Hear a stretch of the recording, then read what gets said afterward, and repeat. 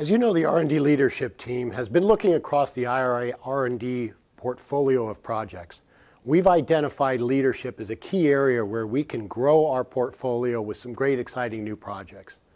To that end, Kent Crawford led the research portfolio exploration lunch on Monday, and you gave us a great set of ideas, a broad spectrum of things about challenges for the future of R&D leadership and the environment that's quickly changing.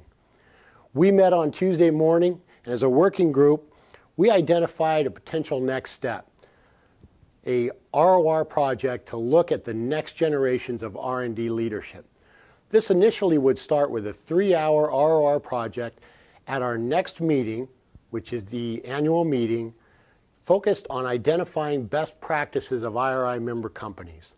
Some of the topics that you gave us that we should consider include the use of technology, the evolution of soft skills for the future, differences in the global workforce. How do we deal with a mobile society? How do we manage these mavericks? And what about organizational savvy and how R&D interfaces with the rest of the company? So here's your role. First of all, if you have topics that you gave us on Monday that you think would make other R&D ROR projects, please let us know. Fill out a proposal, get those into us, get them on the board so we can start to work on those projects as well. Otherwise, we look for your participation to look at the next generations of R&D leadership.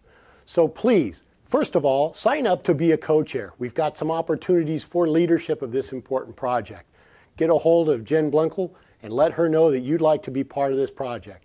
Also, be ready to attend. Bring your thoughts on how your company is going to lead the next generations of R&D leadership.